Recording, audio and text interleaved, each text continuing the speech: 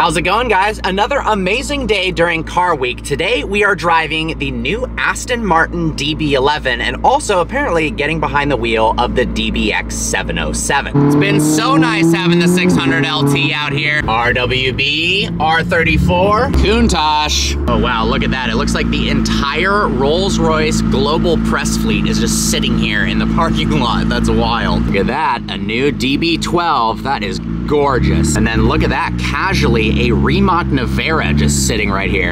And a Singer. Two Rolls-Royce Spectres sitting next to each other. The new all-electric coupe.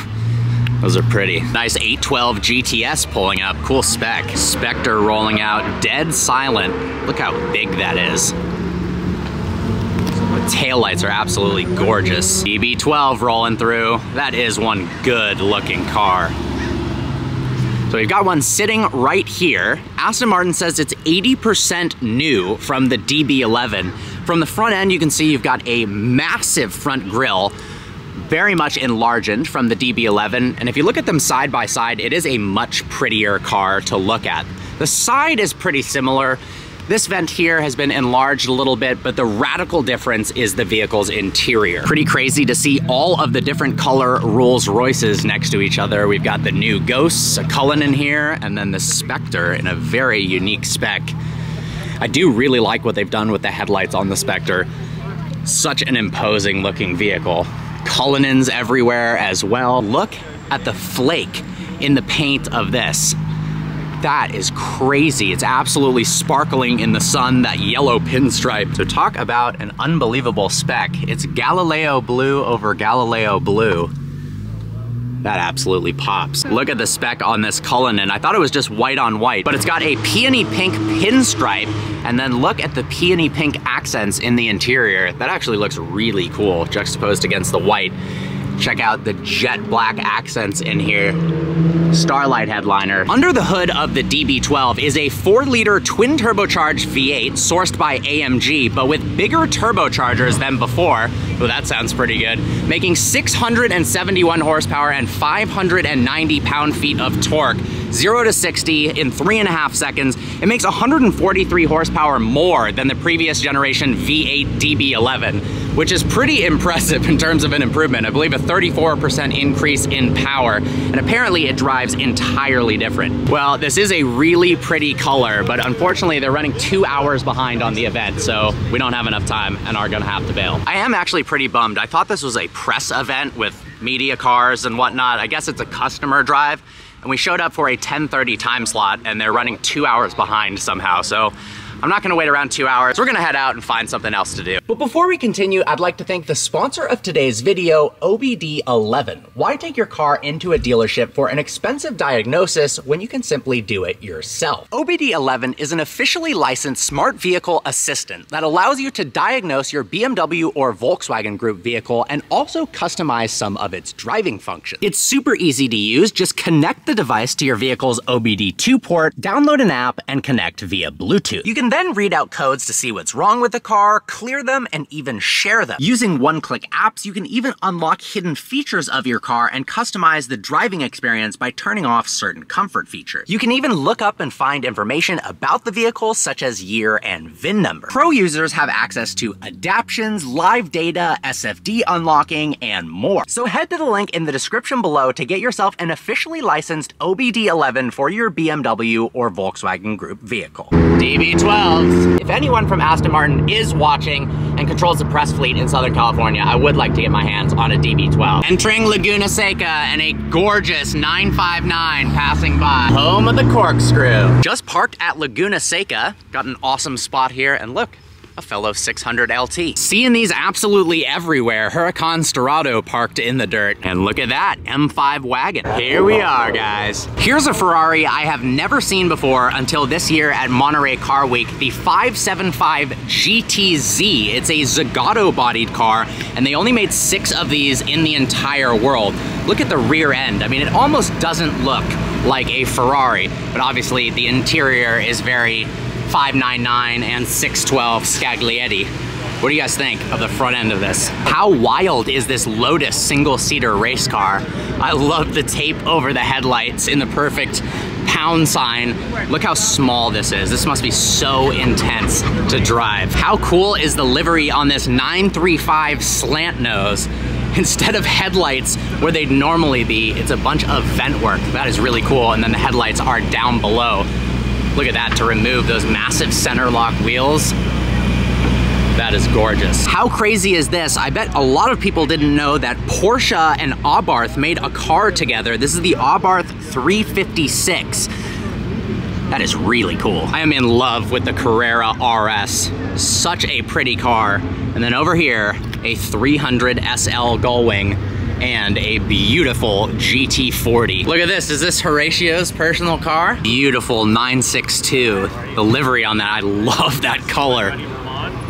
And look, they've taken the rear canopy off so we can take a look at that engine. Look at the carbon fiber intakes on either side. Check this out, this is the track-only T50S. It's still got that Cosworth V12 that revs to 12,100 RPM. In fact, they've got the V12 right here, but it's got more horsepower and 900 kilograms of downforce, 754 horsepower, central seating position, but no passenger seats. And this thing, the craziest spec on the entire car is that it weighs just 1,850 pounds.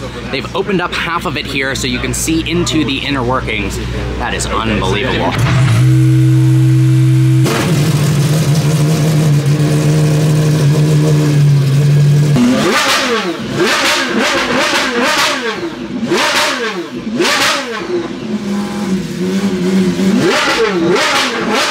I mean, that is actually unbelievable. Oh my God.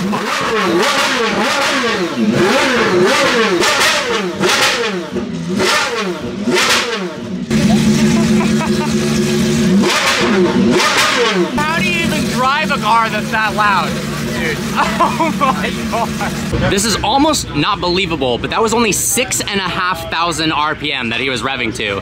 If it went to 12, I think everyone would have just died instantly. Look at the interior of the T50S. I mean, every single thing has a purpose. They haven't glorified it or beautified it in any way. Look at the switch gear right here. There's nothing on the steering wheel to tell you what these individual buttons do.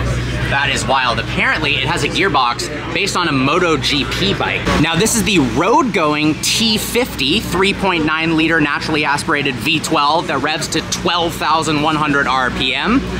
650 horsepower, central driving position. Look how insane the interior is. That beautiful analog, almost McLaren-esque steering wheel, manual transmission, analog instrument cluster.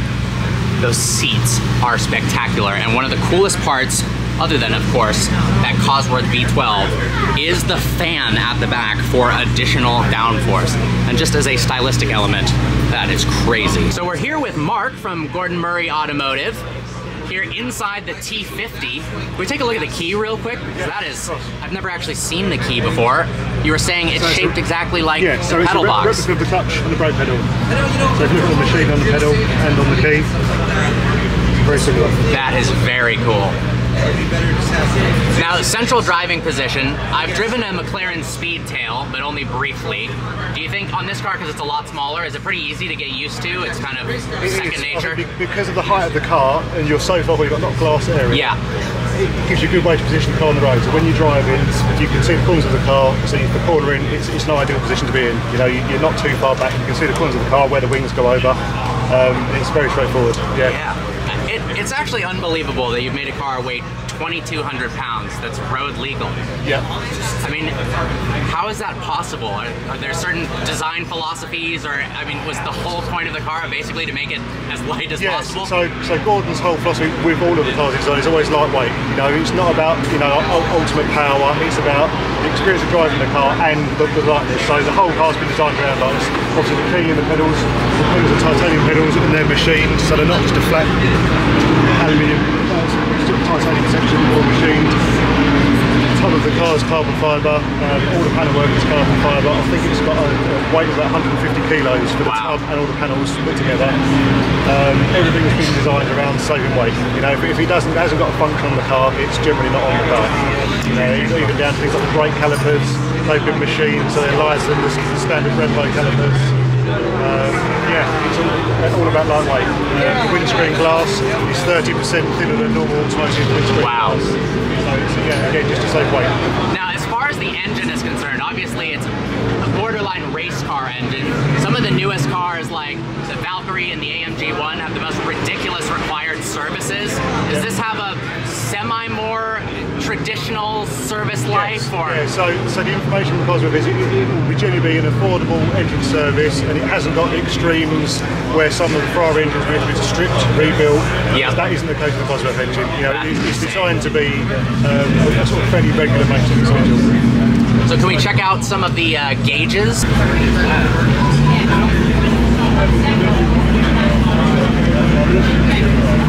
Now, is the 240 on the Speedo a reference to the McLaren F1? Or just coincidental? I think it's coincidental. Yeah, that's pretty cool. I think so. Then got an aero mode, which is pretty cool. So when the fan's active on the car, it shows the current RPM speed of the fan as well as the rear wing angle. Wow. Trade on the braking and certain settings, you'll get different angles on the fan on the rear wings themselves.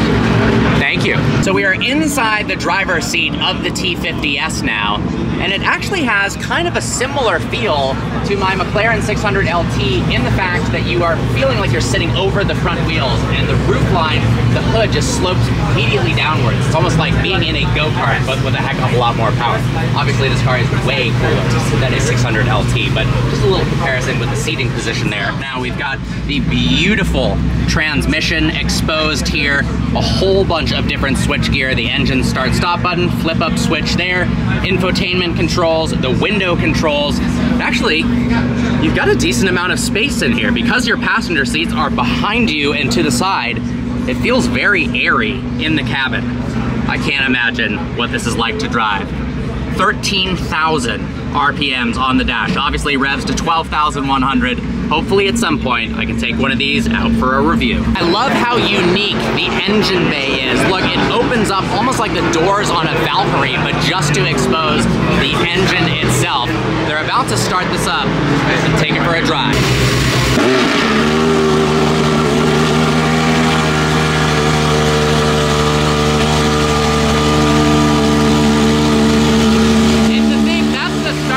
On the road car, not even the race car. Look at this CLK GTR race car. A bunch of cars out on the track right now, but look, the rear of it is taken off, exposing that massive engine.